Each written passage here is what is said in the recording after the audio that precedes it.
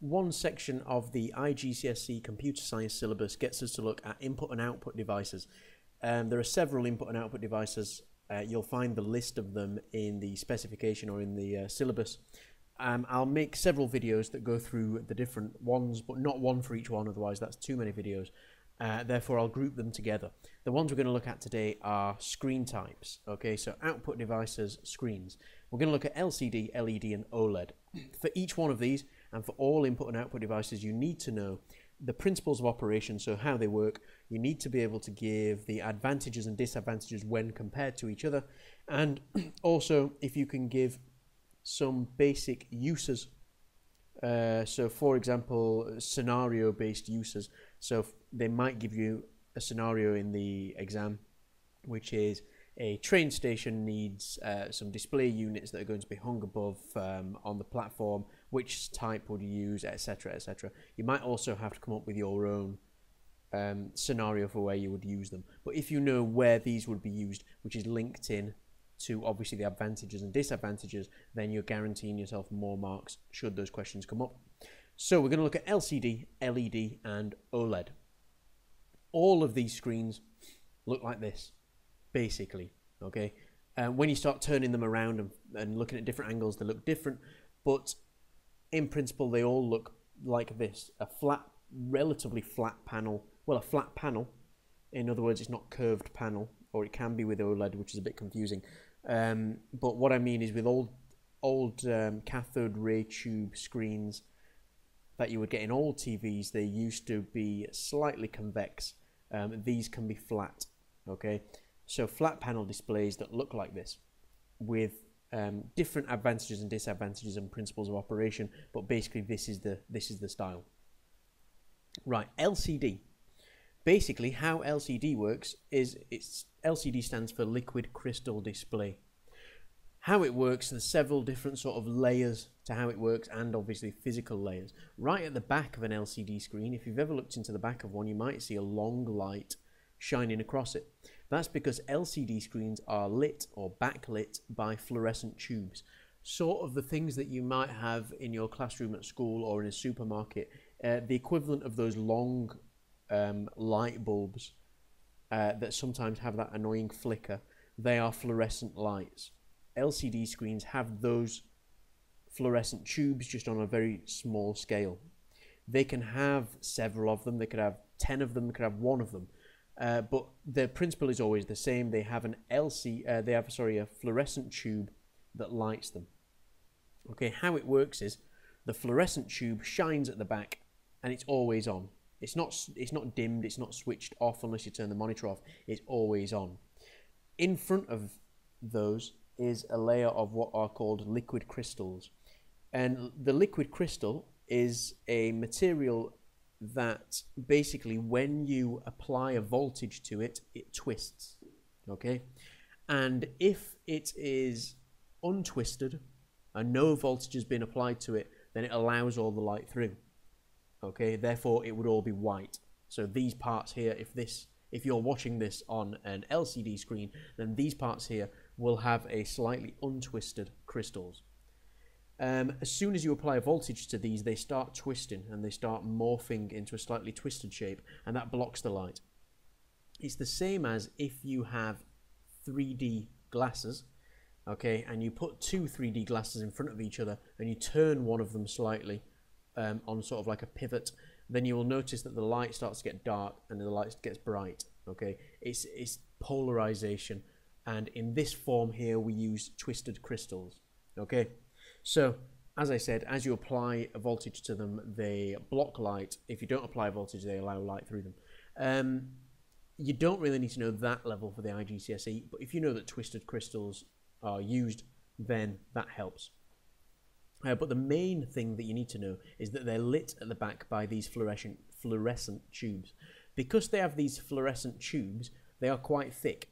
Because these fluorescent tubes, they're not tiny. They're a lot smaller than the ones you see in your ceiling, but they're not so small that you can make the TV extremely thin.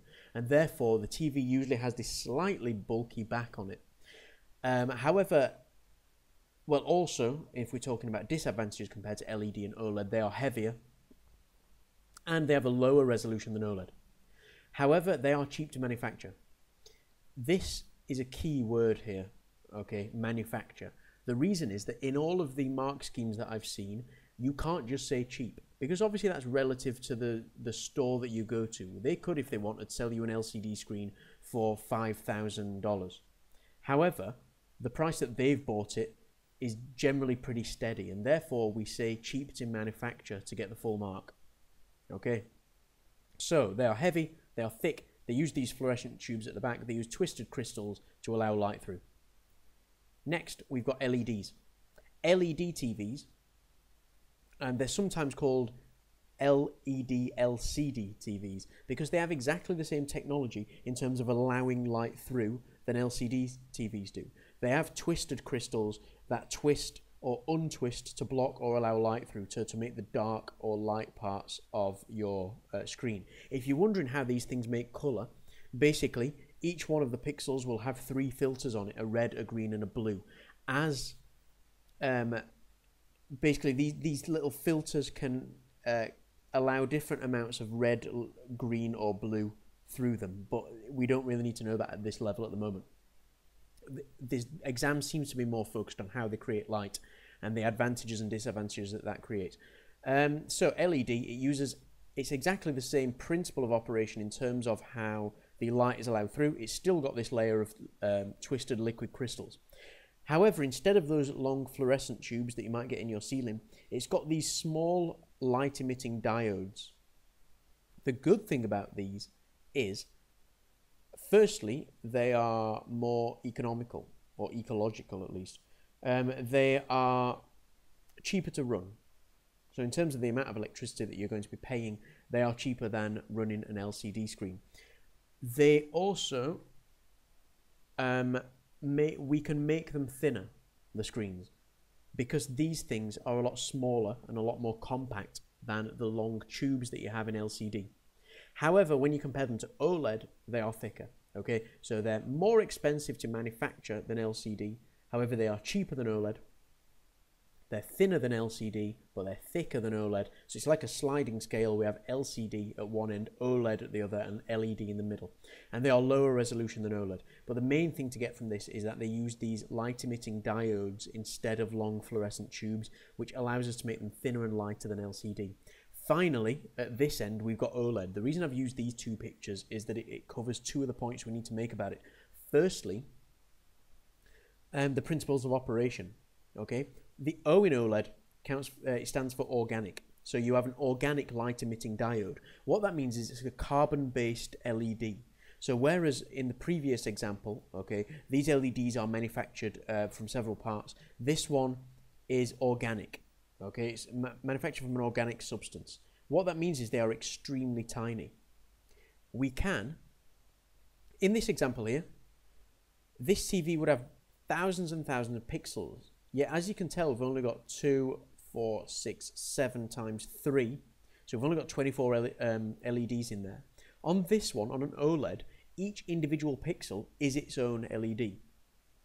What that means is that we can bend the screen, because we're not going to snap something or destroy something by bending the screen slightly.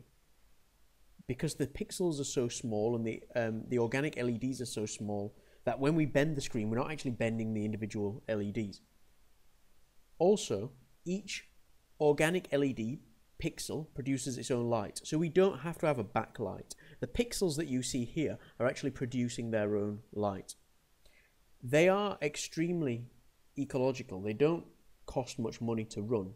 However, they are very expensive at the moment to manufacture.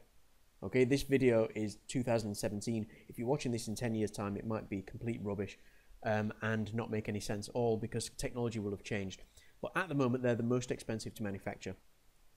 However, we can make them extremely thin and they're extremely light because they don't have this backlight. Each LED produces its own light. They can also have a very high resolution. At the moment, you can go and you can pick up a curved LED 4K screen for a reasonable price. One final point to mention is that because we've got each pixel producing its own light, we can actually have perfect blacks. What that means is, if you've ever used one of these screens and watched a movie at night time, you'll probably notice that when there's a scene in the dark, it's not dark. It's kind of like a horrible greyish colour. And that's because we can't completely block the light from coming through all of these areas. Okay. However, in this example here, in OLED, we can completely turn off the pixels. So they're not producing any light anymore. So we can produce perfect blacks. Okay. So that is the difference between LCD, LED, and OLED. And just make sure that you know the advantages, disadvantages, and you can give some basic uses of them. In this end here, you might say that a use is somewhere where we don't need a high resolution, somewhere where we're not going to move the screen around a lot, and therefore it doesn't matter if it's heavy and thick. Here, if we want to save a little bit of money, we've got a cost-effective solution, but it allows us to make it thinner against a wall. We can put it more flush against a wall, okay, than LCD. And also if we're sort of running in a way that we want to be ecological.